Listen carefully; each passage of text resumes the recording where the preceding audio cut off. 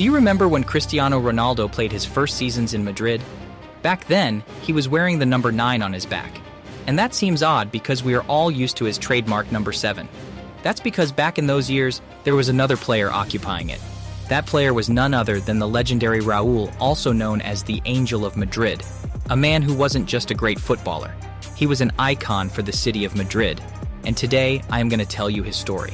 Raul was born on 27th of June in 1977 in San Cristobal de Los Angeles, a suburb of the southern side of Madrid. From a young age, he showed passion for football, and eventually he would join the local team at 11 years of age. As a kid, Raul didn't particularly show that he was the best among his peers. However, his first coach, Renato de la Cour, remembers him as a very hard-working boy. At 13, Raul would join Atletico Madrid's youth academy, and what's interesting is that as a kid, he was an Atletico fan. However, due to the club not investing much on their youth system at the time, Raul was forced to leave, and that's when everything changed. He joined Real Madrid's academy, and he may not have known back then, but he had made the choice of his life. He quickly impressed and was climbing the ranks, getting promoted in the youth system until Jorge Valdano, the coach of Real at that time, noticed Raul and wanted to give him a chance. Imagine the pressure that a 17-year-old kid can have playing for a team like Real Madrid. Everyone would be scared from this challenge. However, Valdano himself has stated that he told Raul that he was thinking of playing him, but was afraid that he could be a bit nervous. Raul responded, "If you want to win, then play me. If you don't want to win, put someone else in the team." Despite his age, he had the confidence of a leader, because it was not just skill that brought the young Raul in the lineup of Real, it was his mentality. On 29th of October of 1994 against Real Zaragoza, Raul became the youngest player ever to play for Real Madrid. Just a week later, he scored his first ever goal with a beautiful left-footed shot in the top corner against Atletico Madrid. To score your first ever goal in a derby match, well, some people, they are born for greatness, and Raul was destined for it. The Spaniard would register a total of 9 goals in 28 appearances, becoming a key figure in the starting lineup, and by the end, the season Real would win La Liga, with Raul winning the first ever title of his career.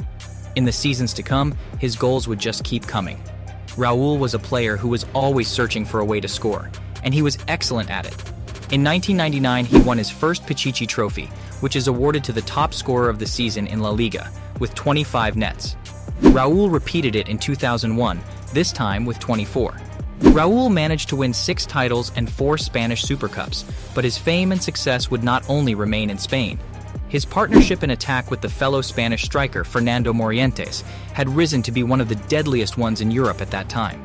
Their great understanding had led Real to the Champions League final of 1998 against Juventus, one of the strongest teams in those years. The match ended 1-0, with Real winning their first European Cup in 32 years. Raul had become an icon in Madrid. He was loved by the fans and was considered one of the best players of his generation. He was great in the area, scoring from different positions, and he was regarded as a very clever player, always obsessed with finding a way to put the ball in the net. Although he wasn't the fastest or the strongest, his intelligence and mentality, for which he was among the best, made him a feared player. Just 2 years later, and they were playing in another Champions League final in the 99-00 season, despite disappointing in the league, in which they finished 5th, the players had a chance to make the beginning of the new millennial unforgettable. Real Madrid versus Valencia, the first time that in a European Cup final, 2 Spanish teams were set against each other. In the 75th minute, Raul found himself free of defenders, and with a beautiful run from halfway line, he scored with his right after dribbling past the goalkeeper, making it 3-0 and sealing the victory for Real Madrid. In the next season, 2 major events would occur. The first being the signing of Luis Figo, which would announce the beginning of one of the most influential phenomenons ever in sports history, the Galactico era. And the second, the 2000-2001 season, would be Raul's best one. He won the La Liga that year as top scorer, an award he managed to win in the Champions League as well with 7 goals. However, Real lost in the semi-finals to eventual champions, Bayern Munich. That would be the only time in his career in which Raul would climb into the Ballon d'Or podium. He finished as runner-up, with Michael Owen getting the win after his success with Liverpool that year. If Real had managed to repeat the European success of the previous season, he probably would have been voted as number 1. In the next season, however, after taking revenge on Bayern in the quarterfinals and beating rivals Barcelona in the semis, Real would now be in another Champions League final against Bayern Leverkusen. Raul would score the first goal, back then being the first player to score in 2 UEFA Champions League finals.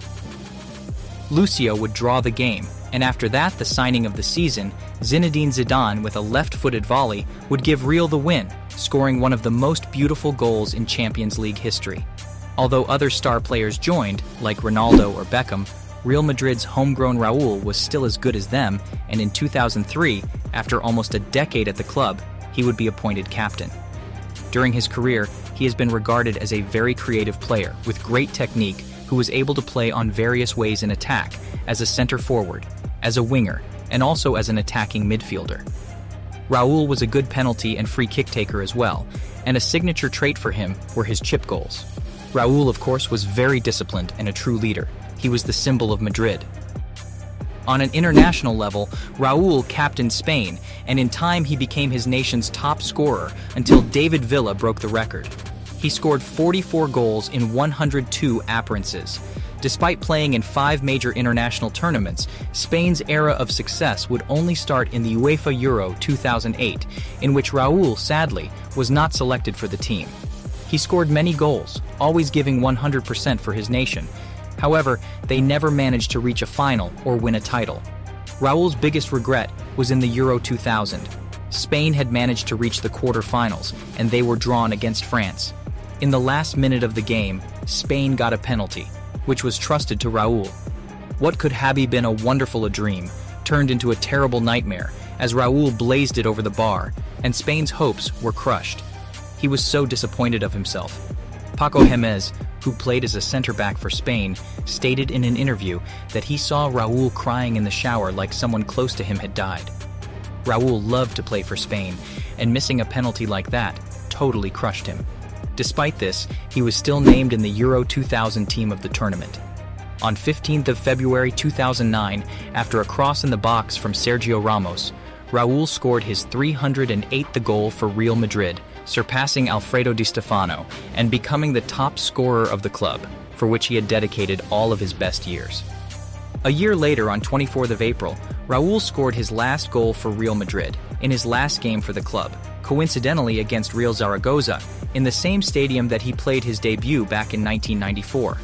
In total, he played 741 games and scored 323 goals. In 2010, Raul signed for Schalke 04 in the Bundesliga, and what played a major role in his decision was their qualification in Champions League. He was simply not done yet, even though he was 33 years old now. It took some time for Raul to show his greatness in Germany, but once it started, it never stopped. By December, he had already sealed 2 hat-tricks in the Bundesliga. In March, Schalke faced Bayern Munich in the semi-finals of the DFB Pokal, where Raul scored the winner for his side with a beautiful header and progressed to win the trophy in the final. Later that season, the Spaniard would win another trophy with Schalke, the DFL Super Cup against Dortmund. But during the same season, Raul would make history with Schalke by helping the team reach the semi-finals of the UEFA Champions League in a historic run which saw Schalke beat Inter in the quarterfinals, who were the European champions at the time. The master scored in both legs, showing that he never lost it. Schalke would go on to be beaten by Manchester United, but despite that, the 2010 to 2011 was an amazing season for them, one of the most entertaining teams to see back then. Raul would also produce a magnificent chip against Köln in that year, which would be declared as the goal of the season. In 98 games, he scored 40 goals for Schalke, and in his time there, he won the fans' hearts. He became a true symbol for the team. In 28th of April 2012, Raul played his last game in Gelsenkirchen, a game in which he also scored. Señor Raul had the Germans speaking Spanish on that fateful day. Not only the Schalke fans, but also those of Hertha Berlin shed tears, showing how much of a legacy Raul left in Germany. After some short spells in Qatar and USA, where he scored a few goals and managed to win some domestic trophies, Raul finally hung his boots in 2015. A true legend of the game at a time before Cristiano Ronaldo and Lionel Messi took over, Raul Gonzalez Blanco was the top scorer of Real with 323 goals and also the top scorer in Champions League with 71. He is still the most capped player for Real Madrid with 741, and before David Villa broke his record, he was also Spain top scorer. He was not just a great player, but also a leader and a gentleman on the field. During his long career, he never received a red card, which shows how professional and respectful he was. This was the story of one of the most legendary players to ever put a ball past the net.